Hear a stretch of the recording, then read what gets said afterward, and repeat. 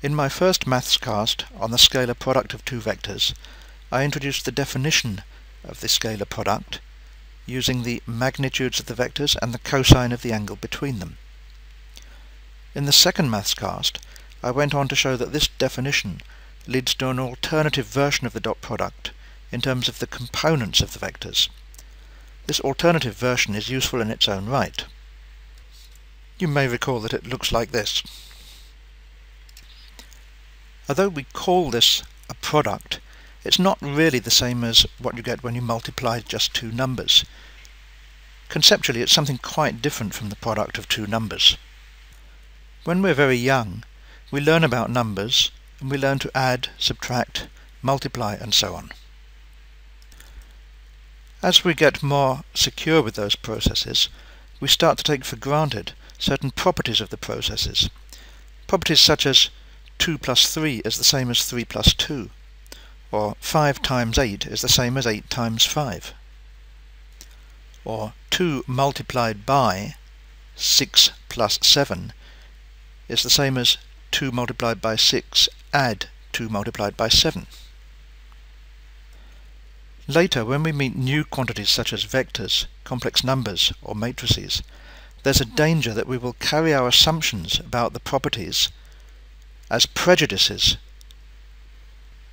and take them for granted even though they may no longer be valid.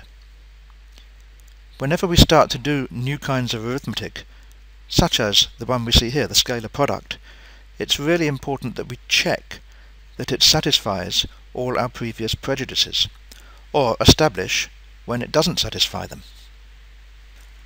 I want to start with a property known as the commutative property. I already mentioned it for numbers. 2 times 3 is the same as 3 times 2. The order doesn't matter. Does that property hold for the dot product? Are a dot b and b dot a the same? We can't take it for granted. We ought to check it.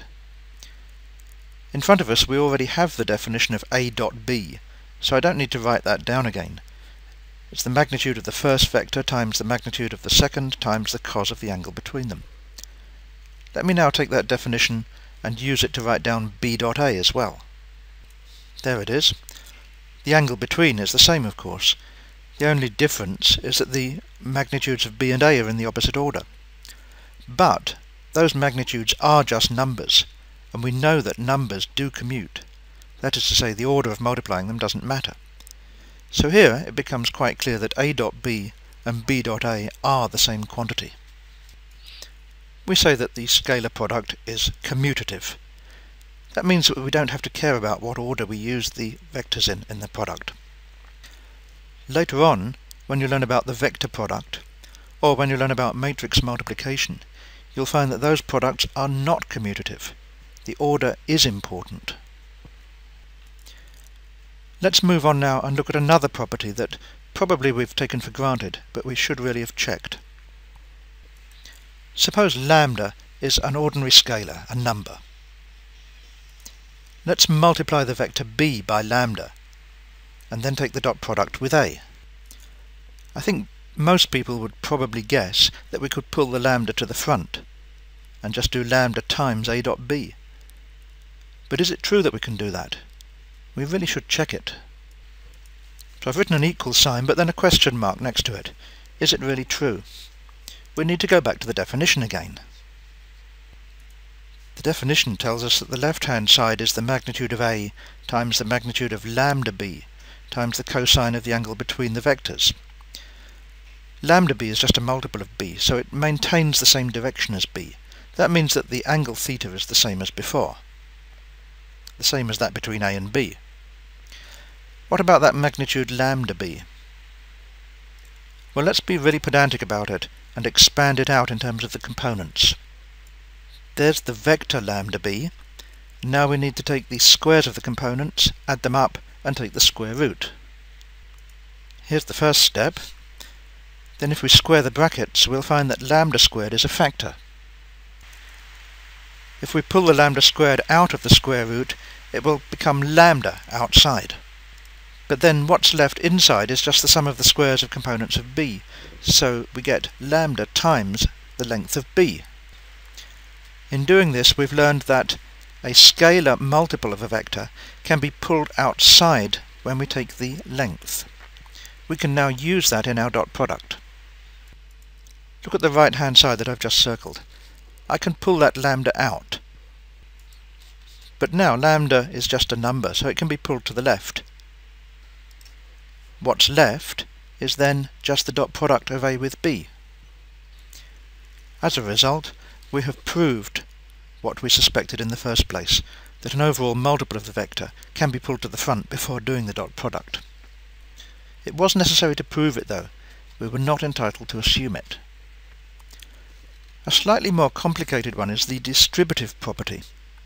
That's a big word, but it just means the property that we use when we multiply out brackets. The question here is it true that A dot B plus C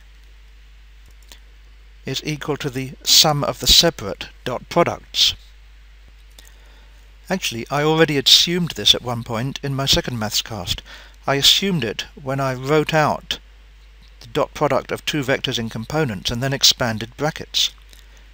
Perhaps I shouldn't have assumed it. Perhaps I should have checked it first. I nearly fell into a trap here. One way you might think you could prove this is to actually write out all the components of A, B and C, and then just show that the equation works. The trouble is that our component expression for the dot product was derived assuming that the distributive property works. We can't assume that it works, prove a result, and then use that result to go back and prove that the distributive property is true. That's going in circles. It's false logic. I'm afraid what I need to do here again is to use the definition. That needs a little geometric picture to make it clear.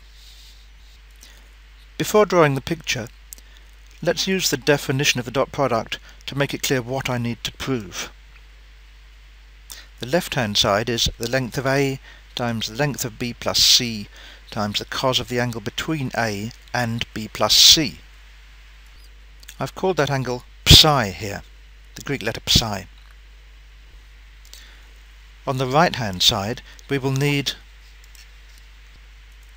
the angle between A and B and the angle between A and C. Let's call those angles theta and phi respectively.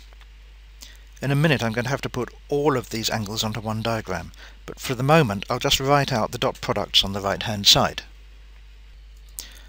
This at least shows us what we've got to prove. And notice that we can make a small simplification now, because the length of A appears throughout, so we can cancel it off. That leaves me with a slightly simpler version of the equation I've got to prove. I now need to do the picture. It looks like this. I've just done a head-to-tail addition of B and C to make B plus C, and marked in the angles between each of the vectors and the direction A. The dotted line next to the angle phi, of course, is parallel to A. I'm now going to mark in two lengths. Once I do that, I think you'll see that the result holds true. I've called them x and y. But can you see that x must be the length of B multiplied by cos theta? And on the other hand, y must be the length of C times cos of phi. But then finally, if we go the whole length of x plus y, that's the length of B plus C times the cos of psi. That actually now has proved the result that we wanted. The length of B plus C cos psi is x plus y, but that's length of B cos theta plus length of C cos phi. We could now multiply this result by the length of A, and that shows us that the dot product is in fact distributive. It's as well that we found that result, because I did actually assume it in the first place. It does show you, though, that things are not always straightforward. I want to show you two final properties which are a little bit simpler to understand. Here's the dot product again. What if the angle between A and B is 90 degrees, so that they're perpendicular? Well, then we can substitute 90 degrees into the cosine, and then remembering that cos of 90 degrees is 0, we find that the dot product is 0. If two vectors are perpendicular, doesn't matter what the vectors are, their dot product is 0. What about the other way around though? Suppose a dot b is 0. Can we assume the vectors are perpendicular? Let's write down the equation a dot b equals 0 using the definition of a dot b. Well, now the lengths and the cos theta are just numbers. When you multiply numbers and get 0, then the individual numbers, at least one of them, must be 0. So we actually have a choice.